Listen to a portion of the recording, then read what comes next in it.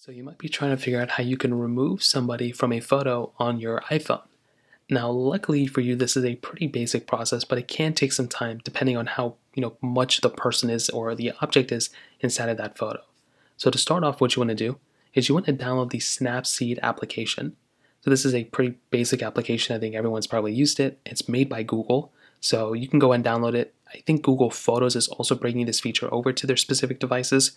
But if you want a free way to do it without having Google One, go ahead and download Snapseed on your specific device. Go ahead and open it up, and you will get a pretty basic screen as soon as you open up this app. Now what you want to do is you want to go and click the plus button, and you want to go and find the photo. Now you can scroll through at the very top to find the photo here, or you can click open from device, and you'll be able to find the specific photo and the person or object that you want to go ahead and pretty much remove from the photo. So I tried this one. It's pretty complicated, so keep that in mind. If it's like a ton of people, or if it's like a big thing you're trying to remove, it may not work the best way. So in this case, if I just go ahead and try to find another photo. So let me just use this photo as an example, right? So it's pretty much just of this dog or something, right? Well, then what you want to do is you want to go and click on Tools, and then you want to go and find the healing option. So there's a little button that says healing, and you should be able to find it somewhere. So it's right here. It's the third row and the third one down. So what you want to do is click on here.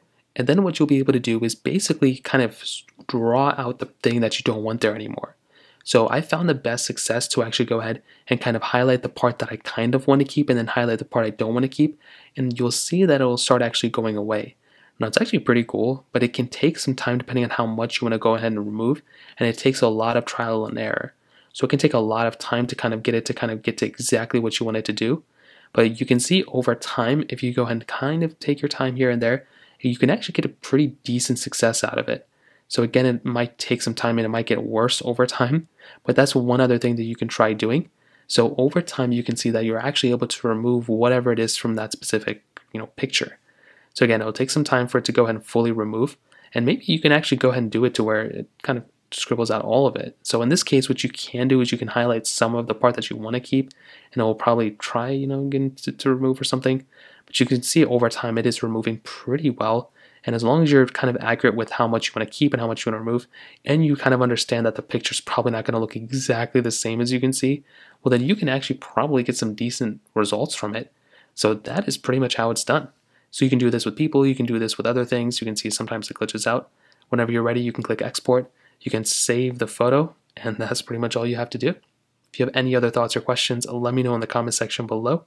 Hit the like button, that would mean so much, but definitely hit that subscribe button. More importantly than everything else, I love every single one of you guys. Hopefully I'll catch you guys in the next video. Peace out till then.